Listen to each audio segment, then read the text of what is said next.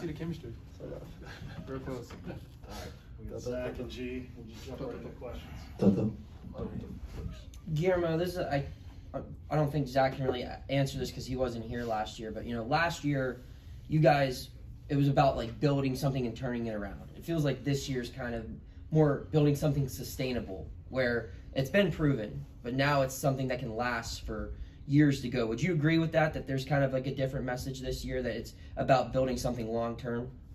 Yeah, like you said, I feel like last year was more like about building the basement, and now we're still building that basement, those roots, those values, but now we're working on top of what we had last year, and we still want to keep our roots and now build on top of them so we can have a strong structure to keep building up, and to last a long time. And I guess to follow for Zack, I mean, was that part of the appeal for you to come here, that you saw kind of what was being built, and with multiple years of eligibility, felt, hey, I could be a part of something here for a long time?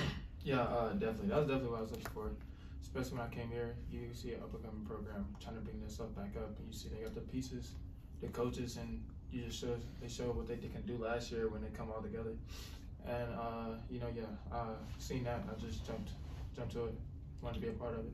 Gee, what are the bricks of that foundation? Like, what do you feel like the program is built on? First of all, we have our brick by brick values. We stay together. We show up every day. We make no excuses, and also we're a family. All the things we built last year about like how we gotta be together. We gotta fight together. We gotta be a team. We gotta care about each other. All of that, I feel like those are our values. And then after that comes basketball. Then after that comes the talent, the players, how good you are. But first is about how good of a person you are, how good of a teammate you are. And that, I feel like that's our values. For both of you guys, I'd like to know what your, Zack and Guillermo, what are your personal expectations for the season and your team expectations for the season? The fans, of course, want you to win every game. But what are your own personal expectations for the team and for you individually? I'd say for me, just being the best player I can be. I don't want to put things out there. I feel like I'm gonna just keep that with me and my coaches. I think we already talked and discussed about what they want me to do individually. But as a team, we want to win a championship, win ACC, go to the tournament, win that. Main thing is win. I think everybody in this program knows we can win it all, and that's what we're gonna try to do. For me, I'm gonna put the team first because we talked about it before last game. Put Pitt together, play Pitt together, and then the rest, your individual talent will show up. So for the team, I expect us to be good, together, stronger, to be a fun team to watch because you've seen like how we run. We got guys that can dunk on everyone. So I expect us to be a fun team to watch. And then after that, personally, be able to help the team and develop my game. Show how can I shoot the 3 too, pick up maybe. I also like playmaking abilities. But yeah, that's it. Zack, is this the most excited you've been for a season start? Oh, for sure. I've been so excited for this season. Ever since I decided to come here, playing in front of the zoo, these fans, playing ACC, playing for a good team. This is new for me and for my college life. Playing for a good team. So I'm just really excited. To kick this season off and just play basketball. Do you know anything about North Carolina A&T from being from down Yeah, I played against A&T. I'm undefeated. I'm 2-0. Oh yeah. So, yeah, I know a lot about A&T. I know a couple of people on their team. A couple of them from the same city I'm in. But yeah, I know a little bit about their game. I know they got a new coach. But yeah, they cool people. I know somebody on their team. They some cool people. Are they going to be a challenge for you guys?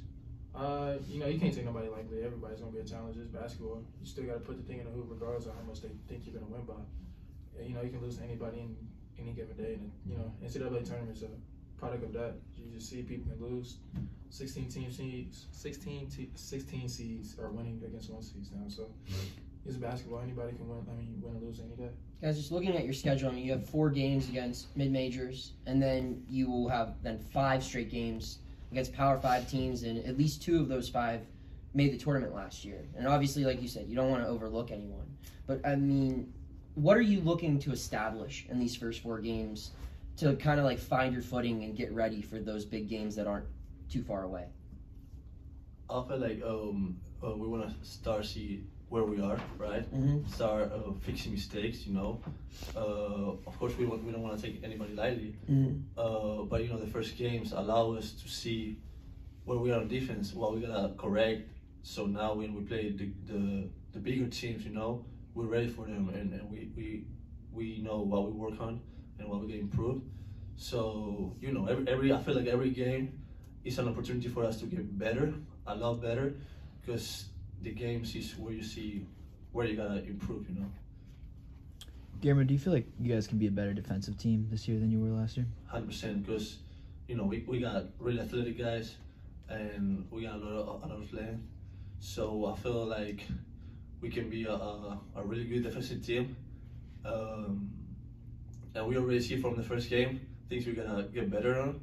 And I feel like if we do the right things, it's gonna be really hard to score against us. Are you going to shoot more threes this year?